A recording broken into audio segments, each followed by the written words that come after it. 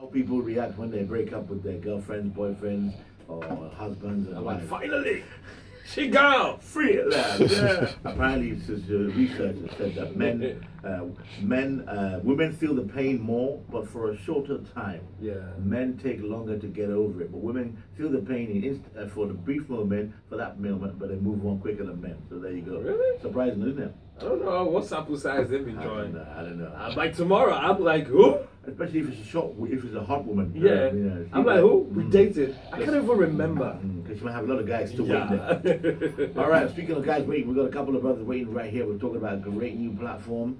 We've got Femi and Bayo in the studio from Okiki. What's up? Welcome to the morning. Good morning. How you guys doing? Morning. All right, next one. So one second, Femi, tell us who you are first of all, then we'll get to Bayo as well, and what you do.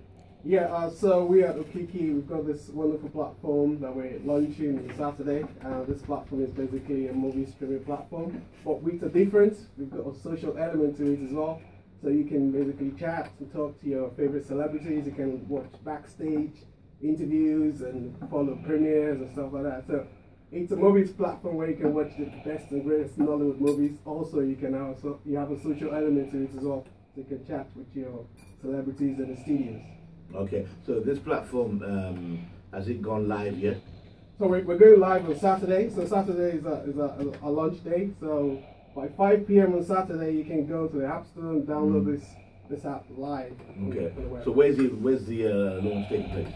The launch is taking place in 4 Point by Charlton. Okay. So we've got lots of very interesting people coming. We're going to have the Nollywood elites at the launch. We've got some political powerhouses and other people attended the launch. So.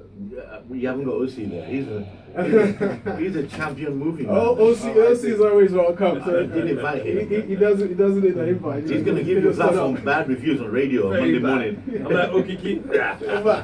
Okiki what?